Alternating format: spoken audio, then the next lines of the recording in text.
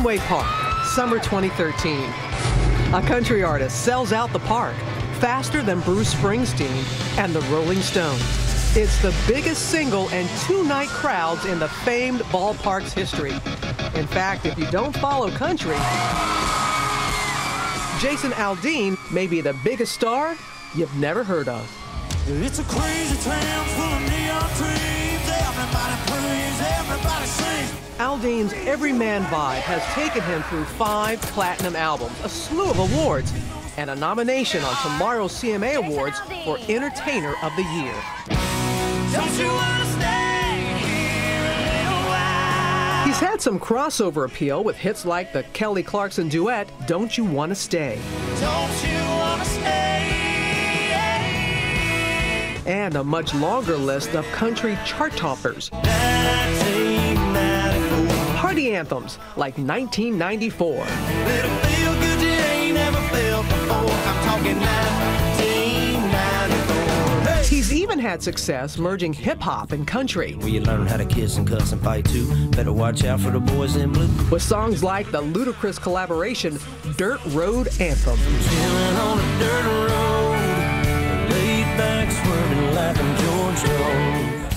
Now this Georgia boy may surprise you, not afraid to sport a hoop ring on each ear or wear bright pink at his yearly breast cancer fundraiser. But one thing he will not do, take off his cowboy hat. So you would trade that for a baseball cap?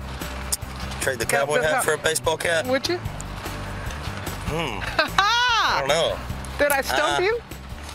Maybe for a couple innings.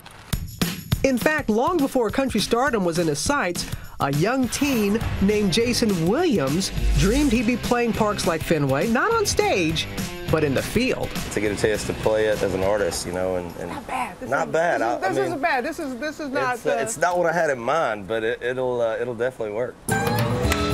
When I talked to him this summer, he did get a chance to show off his skills in the Red Sox locker room batting cage.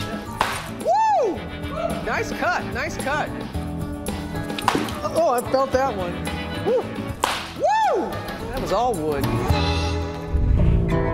Aldean was a child of divorce, living in Macon, Georgia with his mom, spending summers with his dad in Florida.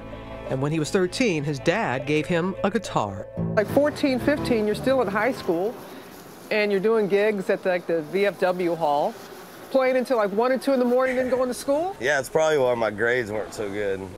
With school not on his priority list, he chucked the possibility of a college baseball scholarship and instead made his way to Nashville, soon accompanied by a new wife, his high school sweetheart, and baby. I kind of started to realize, like, this is what I want to do, but I also, you know, at some point have to be a responsible parent. And you know, it's not like when I first moved to town where I could go get a loaf of bread and some bologna and I was good for the week, you know what I'm saying? Yeah. After 5 years struggling to get noticed, he was finally signed to a record deal and began a blockbuster run that put plenty of bologna on the table for his wife and now 2 daughters. Yeah, but that's the way we get down in a hick town. Then late last year, a collection of cell phone photos changed everything. Tell us about that night when the pictures were taken with you and that American Idol contestant. I mean, what happened that night? Well, you know, I mean, I think it's just, you know, it's one of those things where you know, you go out and you know, you're just hanging out, and you know, I think the biggest thing is, you know, obviously there was things going on in my marriage at the time where, you know, I just wasn't really happy, and you go out and you know, you kind of let your guard down a little bit, and it's hard enough to deal with it in private. It was Aldean's biggest foray into the mainstream. Gossip show TMZ broadcast several photographs taken in an LA bar of Jason getting familiar with an ex-American Idol contestant named Brittany Kerr. As damaging as the photos were, the paparazzi also cut him a bit of a break by capturing him leaving the bar in a cab without Miss Kerr. You know, there were still some people that were asking, did you cheat on your wife? Well, I mean, you know, it's everybody's going to have an opinion, you know what I mean? You know, I think probably the best thing that could have happened that night was they also took the pictures of me getting in a cab with my buddies. So it was, you know, it is what it is. 7 months after the photos surfaced, Aldean announced that he and his wife of 11 years would be divorcing. Aldean just wrapped his nearly 80-city tour. And so had hundreds of thousands of devoted fans supporting him as he transitions to a new single life. We'll always be hanging around like tattoos on this town.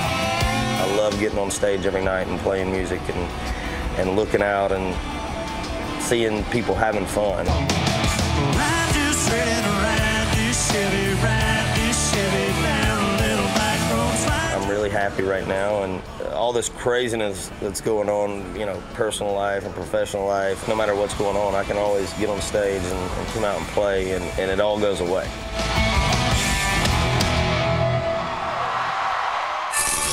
Number 4 on our countdown of the greatest country duets. The Eagle has landed. Don Henley of the Eagles, that is.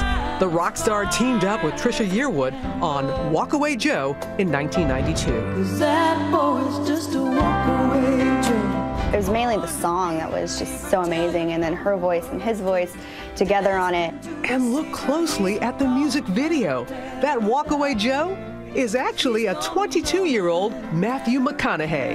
That boy's just a walk-away